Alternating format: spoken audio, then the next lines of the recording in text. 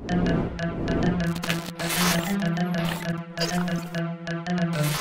guys, welcome back to Mike's World. Today I'm going to show you how to use animated lower thirds in OBS for your streams. Now, I did a separate video on how to create animated lower thirds. There is going to be a link at the top of the screen. There'll be a link in the description. But once you've created these as MP4s with a chroma background that you can key out, I'm going to show you quickly how you can run those in OBS and keep them organized if you have multiple ones, so that it's easy for you to use. So let's get started. Now that you've got lower thirds made, and if you don't know how, I'll refer you back to a previous video I made showing you, and there's a link at the top on how to do this. There's also a link in the description.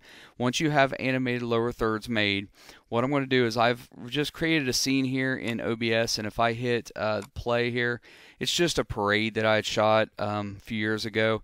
We're going to let that play because I'm going to show you how to add lower thirds to that. I have it muted. There is actually sound, but it's going to be really loud if I let it play. So we're not going to do that.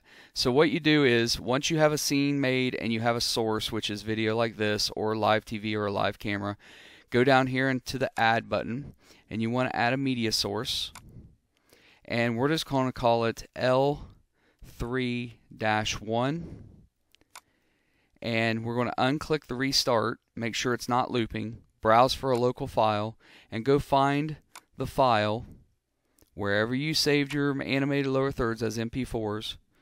I put them in downloads because they were only temporary, and I'm going to select hotkey 3, click open, and so you have it selected. I'm going to click OK. Notice, and then I'm going to pause it right here. But notice it's got the chroma key background here. So I want to get rid of the chroma key. So what I do is, and then see the eye here, if I turn it off, I lose the lower third, right? Or lose the animation. So what I want to do is, with this highlighted, go to filters.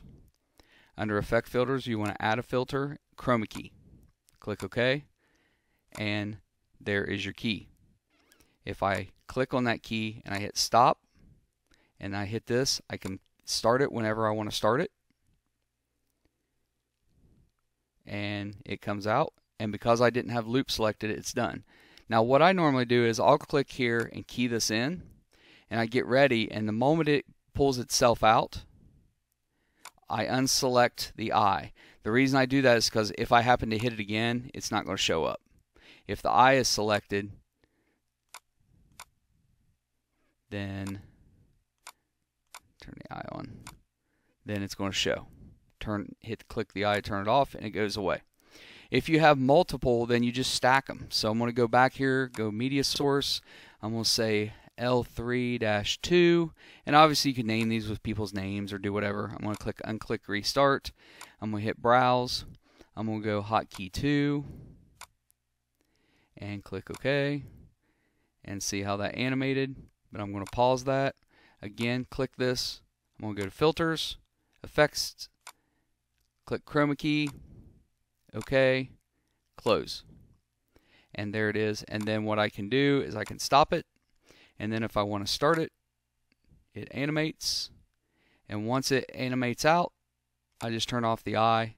And if the next one I want is that back to that original one, I turn the eye on, I go up here, and I can click to have it fly in. And when it's done, it'll go out. And then I have one more key I created, so let's go ahead and add it just to show it, so because we have plenty of time. I just didn't even name it. Unclick restart. I'm going to go here, and now it's host key, the first one. Click OK. We're going to pause it. Again, click here, go to filters, effects, chroma key. Click OK, close. And then if I hit stop, now if I want to, obviously it's hard to see because it's so dark. But then I can select each key and I can key it in. Just like that. So, and now what I want to do is I'm just going to show you a short little clip from a debate live stream that we did using this very technique of keying in lower thirds. Thank you very much, Mr. Prozinski. 15. Abraham Lincoln didn't go to college. He became a president. Why don't we follow his steps? Thank you very much.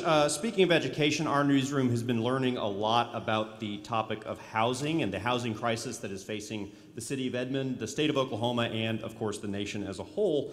So let's talk about housing very briefly. I've got the first question to, oh, this is a toss-up. That's right, I'm sorry, my script let me down. In October, the city of Edmond received a report that projects that the city needs to add about 8,900 residential living units over the next decade just to catch up with the current housing demand. We've reported about folks who work in service industry jobs or other things not being able to find anywhere to live in Edmond, having to commute to Edmond to work those jobs. What possible legislative solutions do you support to improve access to housing in Edmond and across the state? Again, this is a toss-up, 60 seconds. Who wants to talk about housing first?